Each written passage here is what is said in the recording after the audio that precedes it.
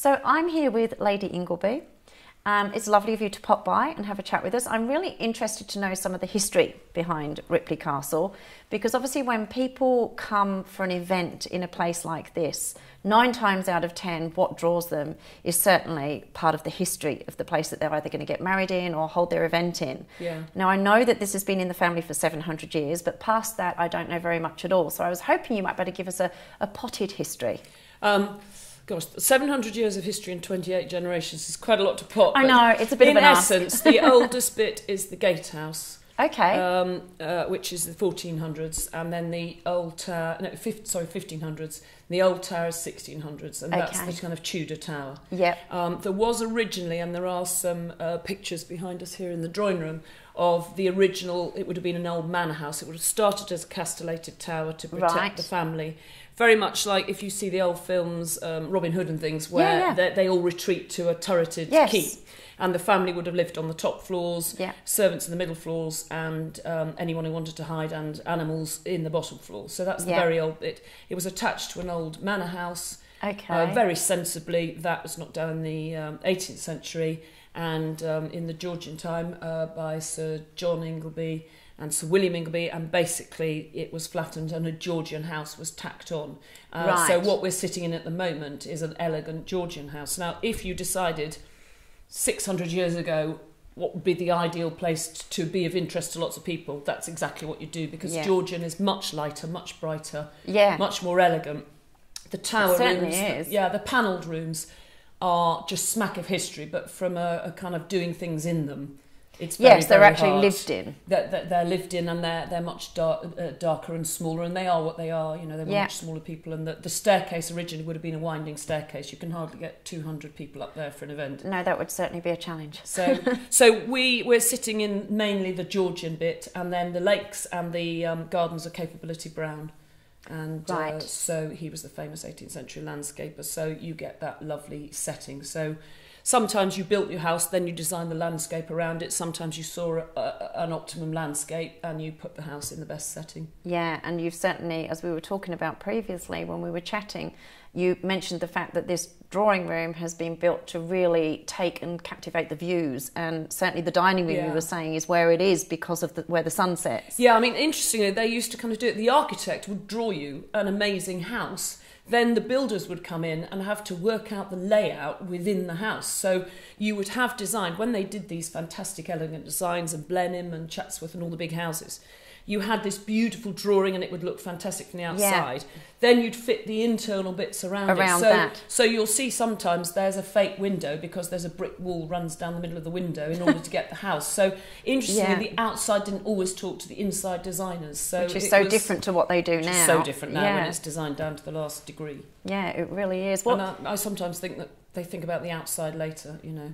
Yeah, it's certainly not done in the same way, not by any stretch of the imagination. But then I guess we also don't have the space to be able to look at things in the same way either. No, and you know, sometimes we're hampered by planners. You know, in those days, if you had money and you had power and you owned the land, they did what they wanted. Yeah. Now you go through. I mean, if we want to do anything, we're involved with about 5 or 6 different societies. You've got Edwardian, Georgian, Victorian. I mean, there's just every time you want to do anything, because the house, so much red tape involved, dates from so far back, and then you know we have to deal with English heritage and our local planners, so it takes us up just to saying a year that just gives to me a talk nightmare plans. headache. No. Just the thought of it. So what would make you want to take a place like Ripley Castle and turn it into basically an event venue? What was the thought process behind that? Because obviously it's not always been an event venue. No, it was a private home till my husband's it was his grandparents and his father. In fact, it was a leak in the roof and dry rot in the old tower. They needed to take money. They didn't have enough money to do it. They took a grant, which the government would then offer you, but in exchange for that, you opened to the public.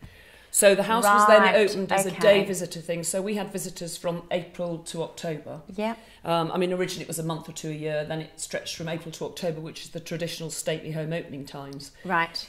Then his father died when he was 18. We got married, and we just took a view that if we were open, you know, perhaps we could open more. And actually, Harrogate opened a conference centre, and literally people knocked on the door and said, "Do you do dinners?" And we kind of sat there thinking, do you know, we've got a dining room that's we don't, but 40. We could. We certainly could. Yeah. And it literally started with me doing the cooking. Absolutely. Thomas laid the tables, and the domestic staff then, who were really only cleaners, so we didn't have butlers and people, started, used to wait on, and I would cook the meal, and then if they wanted us to sit down, we'd change into our posh clothes and pretend we had nothing to do with it.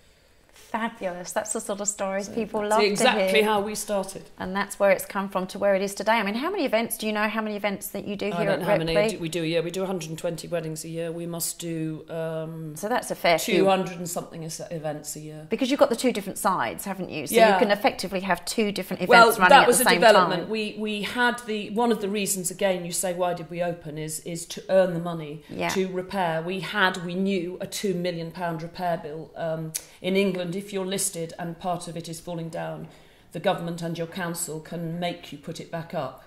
And then what happens is you have to pay for it.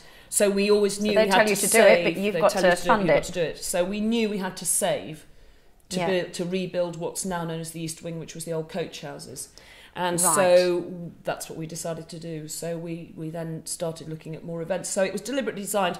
The East Wing, the difference between the two is these are listed rooms. They're open to the public. It's a heritage tour, so all the furniture and everything is left in. There's only one room, which we call the morning room, which we leave empty because we used to open it in the daytime visitors and then lay it for tables at night.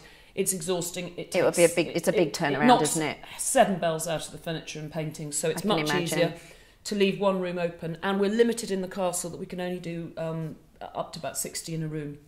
Right. In the East Wing, we had marquees on the lawns for 10 months of the year to do the bigger weddings. Yeah. Our optimum weddings and events were 120. We could get 120 into the East Wing if we converted it. So it was actually a development part of the business plan. But over a substantial period of time. But actually, it's turned out that gives us a lovely product, because if you were doing a massive product launch and you wanted to put up spectacular lights, I can't have it here. I've got chandeliers. Yeah. Whereas over there, it's designed that it is a bare canvas. Yeah. And people can do what they like. So some people like the intimacy and the history here. You've got the history over there, but it's bigger and it's a little more blank canvasy. Yeah. And I wouldn't let you drive a car into the rooms here, even if you could get them through the doors. Surprisingly enough. Whereas over there, we'd take the glass doors off the hinges and say, go for it. Well, it's been more purpose-built over in that particular area, I'm assuming. Yeah.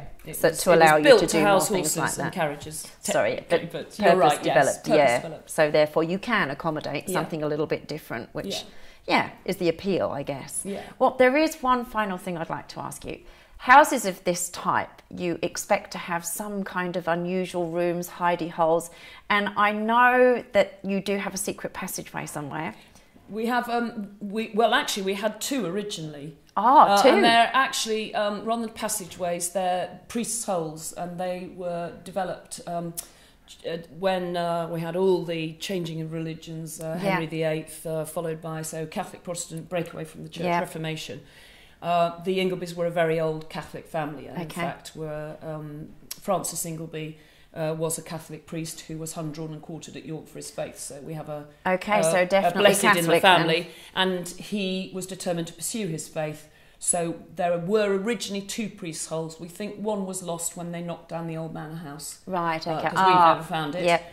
But they didn't find the one up in the Knight's Chamber until they took the grant, were redoing all the timber, and pulled back the panelling. There was a very well hidden priest hole. So we do have, it's more of a hole than a passageway, but it's where a priest would have sat hiding. And we believe that Sir William Ingleby hid in it after the Battle of Marston Moor to escape Oliver Cromwell. Now that's what you call a piece of history. So that's a piece of history, and you can go and try and see if you can find it. That's a challenge. I think I might have to take you up on that.